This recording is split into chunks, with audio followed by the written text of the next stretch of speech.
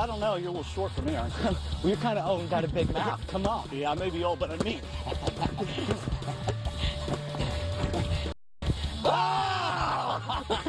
You got me. Today, think pruning is just for the dormant season? Well, think again. Tips for how to give your plants a summer cut. Plus, how to turn your problem area into a perfect paradise. And tools so powerful, they'll blow you away.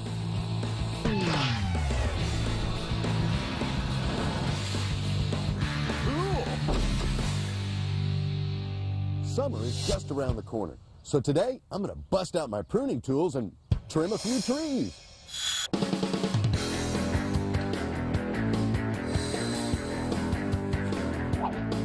I know. You've always been told that pruning is something that must be done only during the dormant season. But that's just not so. Fact is, you can prune during the growing season as well. And my first candidate is this Japanese maple. It's a healthy tree, but it does need some attention. The dieback on this branch, for example, is unsightly, so I'll cut it back to healthy wood. Ditto this branch, and this branch. This branch is fine, but it's hanging over the driveway, and it gets whacked every time somebody backs out, so I'll remove it too. And this branch, which weeps nearly down to the ground, gets in the way of the mower, so I'll cut it back to the main trunk. Now, notice how I didn't cut this branch all the way back flush to the trunk. That's very important, because a flush cut won't heal properly. So make sure you leave, say, 1/4 to 1/2 inch of the cut branch still attached to the trunk. And by the way, it's called a branch collar, and it's a very important principle of pruning. Wait, what's this? It looks as though something has chewed the bark off these branches. And that something is a squirrel, or rather several squirrels, which, for reasons I don't fully understand, seem to love chewing on the bark of my Japanese maples. Now, if they were to chew all the way around the branch, thus cutting off its vascular system, the entire branch would die. But I've got a solution to the problem. Ha ha ha ha ha! Oh, ho, ho, ho, ho, ho, ho. It's a slurry, or paste, if you will, of Cajun spices. Heavy on the cayenne pepper, please. Wow! And a bit of water, which I'll paint on the branches. And the next time the squirrels gnaw on the bark, they'll get a taste of my paste of peppers. Ha ha ha! Of course, if I've got Cajun squirrels in the area, this tree's in big trouble. On another Japanese maple, I'll also remove some dead wood, which, by the way, occurs naturally and doesn't necessarily indicate a health problem, as well as several branches that are hanging a bit too low, and a few that are also in the path of cars.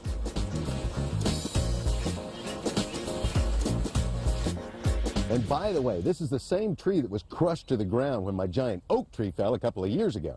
At the time, I thought it was a goner, but it's doing great. This situation is a bit different in that the branches I want to remove are a lot bigger. They belong to my prized hackberry, but they hang down so low that, again, it's difficult to mow under them. And because they cast so much shade, the grass doesn't grow all that well beneath them anyway. But rather than remove the entire branch, which might weigh several hundred pounds in one cut, I'll simply start at the end of the branch and work my way back, cutting manageable sections along the way until I get to the point where the branch in question joins another branch, and there I'll be sure to leave a branch collar. I'll do likewise with another branch or 2 or 3, and when it's all said and done, I'll have opened up the area enough to where I should be able to get the grass to grow. And now it's time to focus on an evergreen or 2. After all, they too can be pruned during the growing season. This blue spruce, called Chattanooga because it was first discovered near that beautiful Tennessee town, is doing just fine. It's got a nice overall shape and I think a pretty attractive crown. But because of the shade cast by surrounding plants, light has a tough time reaching the base of the tree, and as a result, it's thinned out considerably. You know, I have a similar problem, sort of. You see, I've thinned out on top, and sunlight has no trouble at all reaching my crown. Anyway, the solution here is to remove the lower limbs, up to a point at which it appears the branches are getting plenty of light. This process, by the way, is called limbing up, and while there are times when it makes perfectly good sense to limb up a tree, there are exceptions. Magnolias, for example, shouldn't be limbed up because the lower branches hide the thick leathery leaves that fall. And realize that the lowermost branches of pin oaks, for example, will continue to weep no matter how high you limb up the tree. Another problem that's related to sunlight, or the lack thereof, is dieback on the shaded side of plants. And this tiger-tailed spruce is a perfect example of what I'm talking about. See all those unsightly, as in dead, branches? Well, they should be removed, not just because they're unsightly, but also because they can invite all sorts of insects that like to eat or lay eggs in dead wood. Even container plants may need a little pruning now and then, and this bamboo is a case in point. You see, the top growth got zapped by an 8-degree morning back in January, and it's never been the same since. But it's producing lots of new canes because the root ball is hardy to around minus 20 degrees. So I'll just remove the not-so-nice-looking canes. Remember, bamboo canes produce all their new growth in one relatively quick burst. In other words, they reach their ultimate height, whether 4 or 40 feet, in just a few days or weeks, and then they stop. And if you want them to get as tall as they genetically can, especially in a container, you'll need to thin out or prune all but 3 to 5 of the new canes so there's less competition. And that, friends and fellow gardeners, is Paul's primer on pruning during the growing season. And now I've got the worst part of all ahead of me, getting rid of all these prunings. Can't stand this job. Coming up, I'll turn an eyesore into eye candy. Plus, garden gadgets that'll help you edge out the competition.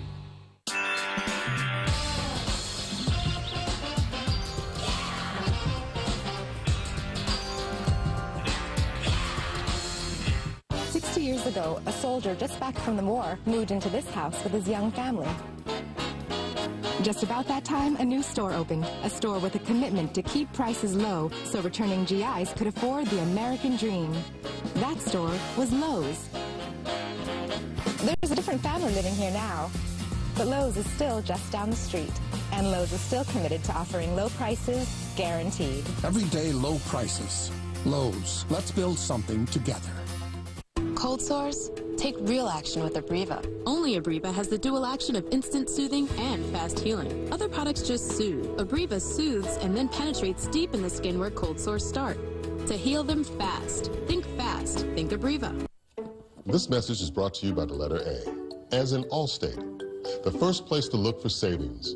Drivers who switched to Allstate saved an average of $396 a year. Awesome. This is humiliating. Stand still so we can get an accurate reading. Okay, 18 pounds and a smidge. A smidge? You know, there's really no need to weigh packages under 70 pounds. With priority mail flat rate boxes from the Postal Service, if it fits, it ships anywhere in the country for a low flat rate. Cool. You know, this scale is off a good 7, 8 pounds. Maybe 5. Priority mail flat rate boxes, only from the Postal Service. A simpler way to ship. Your health is your true wealth. Make a smart investment in your health with a VitaPack program only from GNC. Our customized VitaPack regimens give you essential vitamins and supplements with ingredients that support heart health, promote strong bones, and power up energy levels. Stop by GNC and find the VitaPack regimen that's right for you with the help of one of our in-store experts. It's a small investment with a huge healthy return. GNC VitaPack programs. Invest well. Live well. Today and into the future. Tonight, 5 families begin the ultimate challenge. Will their family room renovation become a living room or a living nightmare? HGTV's $250,000 challenge premieres tonight at 10, 9 Central on HGTV. Every day gets something new at HGTV.com. Get before and after photos, fresh ideas, and expert tips from our hottest designers, all updated daily. Make HGTV.com your first stop each morning. Clark has been living with this eyesore under his magnolia tree for 10 years, and he's finally had enough. Today, I'll see if I can turn this problem area into a pleasing point of interest. And the thing I'm most excited about, Clark, is the fact that we picked like a 97-degree day with 62% humidity to do this job. It'll be great. So I thought we'd tidy up first. This is such a common problem because when you got nothing but bare dirt here, it rains, water comes off the roof, and then just splashes mud all over the place. I think you missed a spot. Now this soil, or dirt, or whatever you want to call it, is, how should I put this, less than ideal. It's basically just pulverized. It's like a fine powder. And that's just the result of, over the years and years and years, this magnolia with its fibrous root system sucking all the moisture and nutrients out of this to where you're left with something that's close to sterile, really. And even though Clark might be tempted to elevate the ground level by adding new topsoil, that's not a good idea. Doing so can actually suffocate the tree. So I have a simple solution that's good for both the ground and the tree. It's still going to be hard work, so my question to you is, how do you feel about heavy lifting? I can do it. Really? Yeah, I can. You know, I'm old, but willing. All right, Clark, this is called landscape fabric. It's a permeable material, so it allows moisture to seep through and also allows oxygen to reach the soil. The landscape fabric should keep the area weed-free for the next 10 to 15 years, and it's easy to install. Just roll it out over the area you want to cover and secure it with ground pegs. We could just leave it like this, you know? This beautiful black fabric all over the place. That would be nice. That would be a conversation starter. Clark, we got really lucky, and this never happens at my place. But we had just enough of these ground pegs to put all the fabric down. But were we to run out, you just take a little coat hanger, cut a section from it, put a nice little bend in it, like so, and you've made your own little peg. And you can just stab those right through the fabric and in to the soil it goes. It's a good thing we're not trying to grow anything in here, you know that? One other little issue here. We got a little bare spot here. And I still need a little more fabric for some little project I want to complete on the other side. So we're going to substitute good old newspaper. Just several layers. It'll accomplish essentially the same thing. This will rot away a little quicker. But it'll still smother the weeds. And it gives the worms something to read. And now it's time for the secret ingredient. Mulch. Mulch.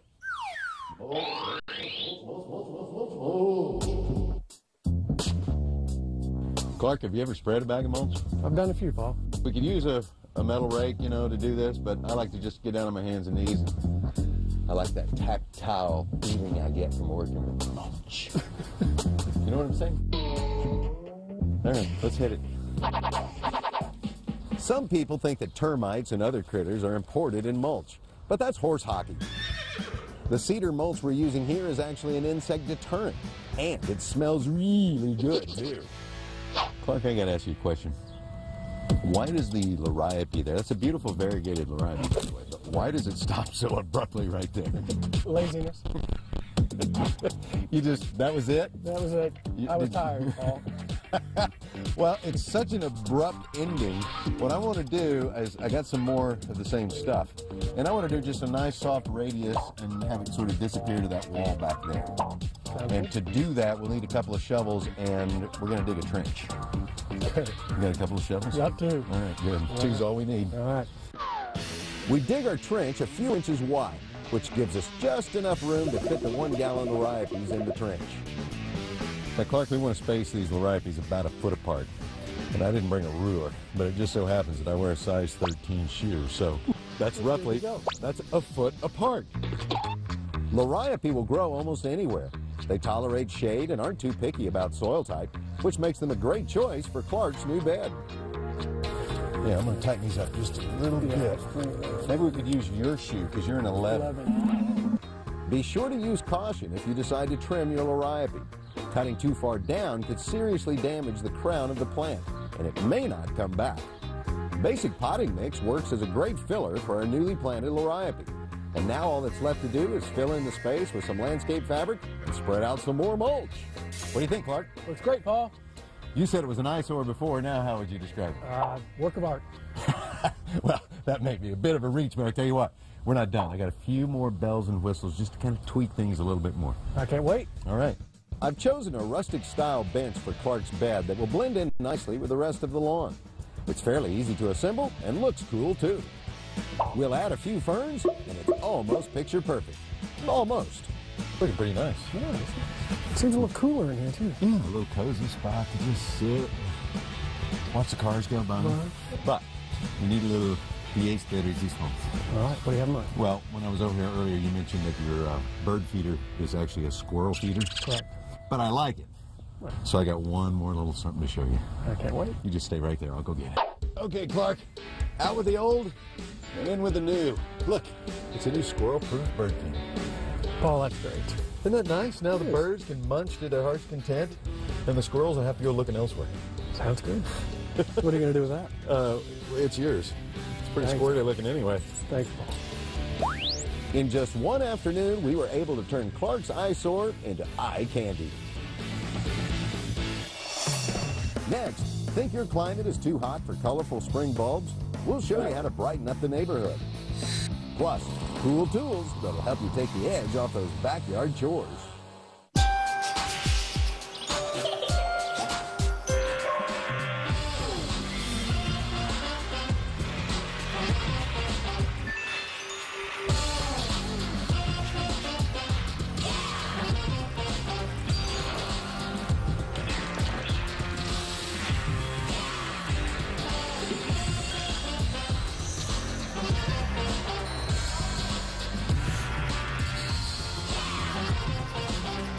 Californians love green grass, and Heavenly Greens is the perfect landscape solution. Less than the cost of real grass without the maintenance.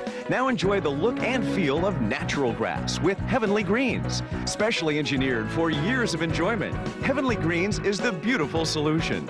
Our patented hybrid fiber is strong, smooth, soft, and resilient. Turn your home into a backyard dream. Call Heavenly Greens today and put your lawnmower away.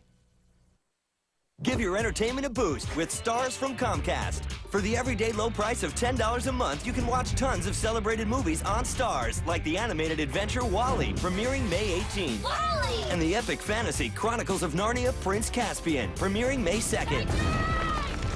Plus, you can watch movies when you want, 24 hours a day, in stunning HD, and enjoy early premieres with Stars on Demand. It's all yours anytime for just $10 a month. So call and get Stars today. Is your summer endless? Is it filled with lasting color and inspiration? You could travel the globe to find it, or discover it in your own backyard with the Endless Summer Collection. Remarkable hydrangeas that bloom all summer long. Unique plants, unique blooms. Voila! Unique garden. You don't need crazy gardening superpowers or an endless amount of time. All you need is endless summer. Look for the blue pots at a garden center near you. The hassles of wearing reading glasses because your contacts won't do. But you can expect more from your contacts. Bausch & Lomb multifocals were created with all-distance optics that seamlessly adjust your vision from reading to distance and everywhere in between. So you can see everything effortlessly and comfortably. And you can say, goodbye, readers. For a free trial pair of Bausch & Lomb multifocal contacts, visit goodbyereaders.com and get rid of your readers today. With Minwax water-based wood stains, you can join the color revolution. With 74 dramatic colors, and use Minwax polycrylic protective finish for a crystal clear top coat. The results are revolutionary. Minwax makes and keeps wood beautiful. Now you can bring art to life with Crayola 3D chalk and glasses. It's colorful, it's washable, it's only from Crayola. Find the new outdoor airbrush and super bright sidewalk crayons in the Crayola aisle. Crayola, everything imaginable. If you live in the southern regions of this country, there's no need to wait for a light bulb to go off about what to plant for spring color.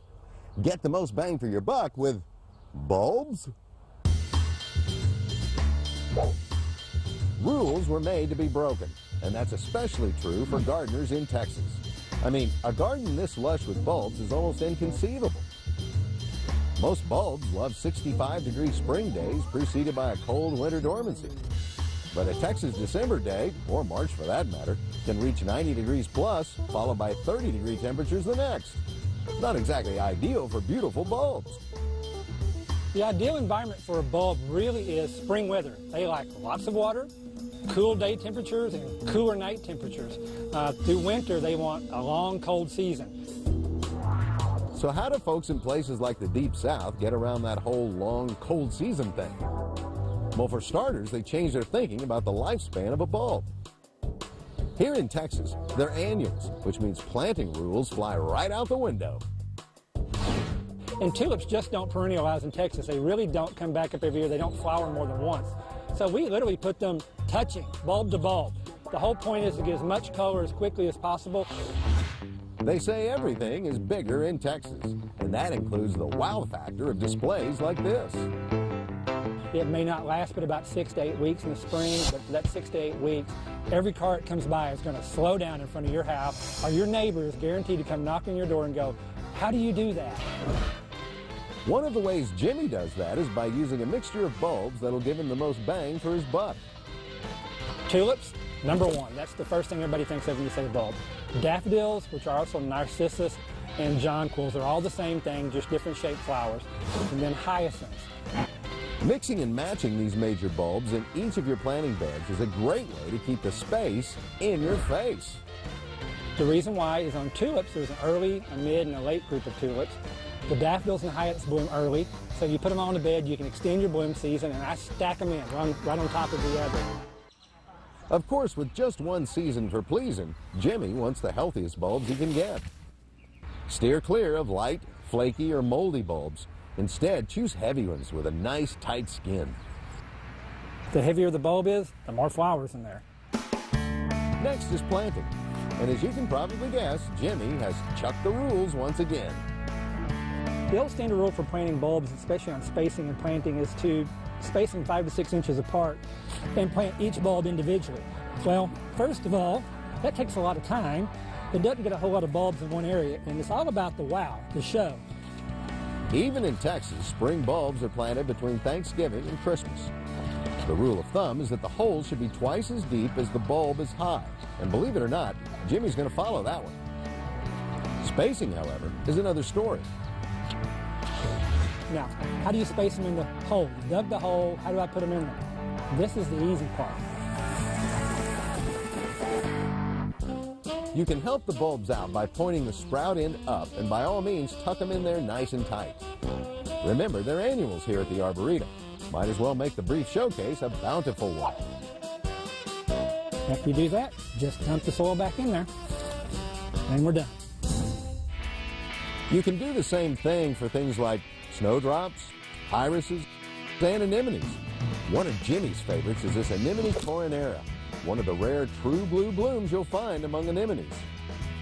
The foliage will last all winter long. It's kind of green like parsley.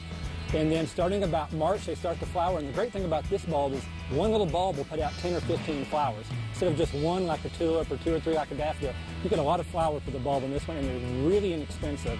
There are plenty of companion plants you can use to fill in the planting bed until the bulbs rear their gorgeous blooms.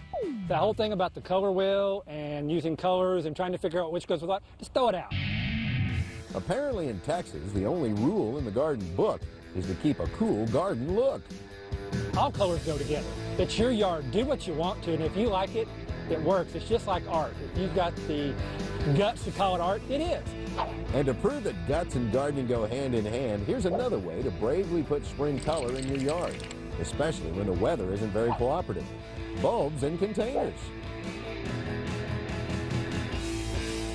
You can grow bulbs anywhere in the world if you grow them in containers. It's a great way to use bulbs. Instead of just in your landscape, use them as spot color in pots. On top of a hefty layer of soil, pour the bulbs in, turn the tips upright if so desired, and get ready for a cover of color. Once you have the bulbs in the containers, you can start adding bedding plants on top of them. Add whatever you like.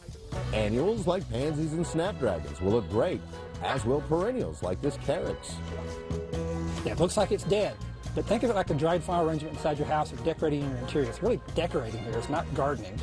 If you want a bulb bonanza early, grow a few beforehand.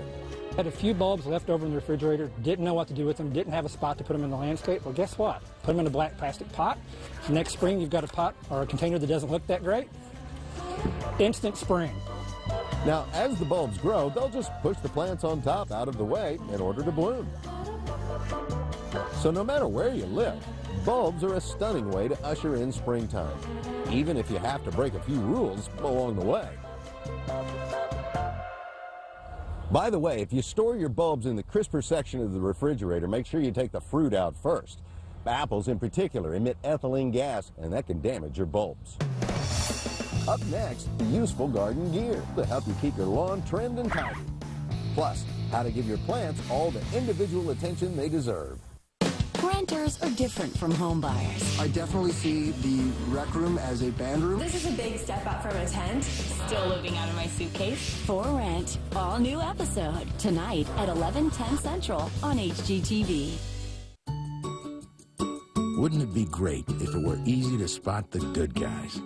You know, the guys who do a super job. Introducing the Super Guarantee. Go to superpages.com to find a business with a super guarantee. We're so confident in these super businesses, we stand behind their services. You'll get the job done right, or we'll make it right.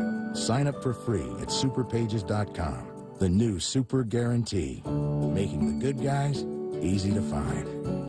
How's practice? Coach said I was a leader. You are. That's what they look for in the military. Is that his idea? No, mine. I like being part of a team and the physical challenge. I think I'd be good at it. It would be. But I've got some questions. I think someone else might too. Mom? Get home early.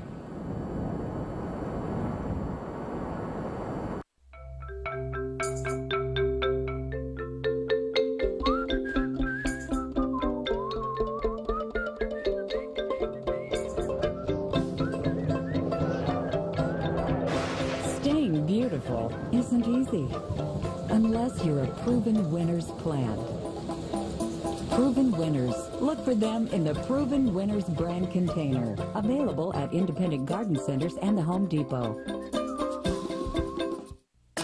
Big thrill. Small bill. We just made paradise more affordable. Come to Puerto Rico. Get up to $500 in instant credit, spending money, an additional night free, and more. Make plans for Puerto Rico today. You just can't afford to let this thrill pass you by. Book it today with your favorite travel partner or visit gotopuertorico.com. Puerto Rico, explore beyond the shore.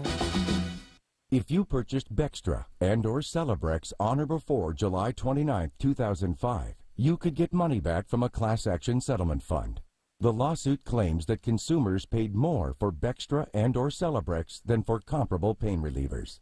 Call 1-800-547-9360. That's 1-800-547-9360. Or visit BextraCelebrexSettlement.com for information on your legal rights and filing a claim. One of the surest ways to dress up a landscape is with edging materials, which not only create crisp, clean borders, but also serve a very valuable function. They prevent grass from growing into adjacent beds. A few of the more popular edging materials include stone, steel, wood, and fiberglass. But tools like this take edging to the next level. This particular tool is made of a special resin mix, which after a few minutes in the sun is plenty flexible to work with. All you do is dig a 4-inch deep trench to establish the area to be edged, lay the edging in the trench, and firm the soil. Simple enough, right? Well, hang on, because there's more to this stuff than meets the eye. I'm now going to hook my hose up to one end of the edging, put an end cap at the other end, install several emitters along the length of the edging, and look, it's a combination edging material and irrigation system. The emitters or nozzles can be adjusted two ways. One knob controls water volume and distance up to 5 feet, while the other allows you to aim the water where it's needed most. Oh, by the way, the tool I use to install the edging is perfectly designed to do just that. And if you'd like to learn more about it, just click on hgtv.com. Well, since I'm on the subject of edging, check out this new gadget. It's a string trimmer, but one with a feature unlike any other I've ever seen. You see, this particular model is a string trimmer and a blower. So after you finish trimming the edge of your edging, you simply flip this handle and the trimmer becomes a blower. So there you have it. An excellent tool for edging, a multi-purpose edging material, and a gadget that'll help keep your edges crisp and clean. I just love gardening on the edge.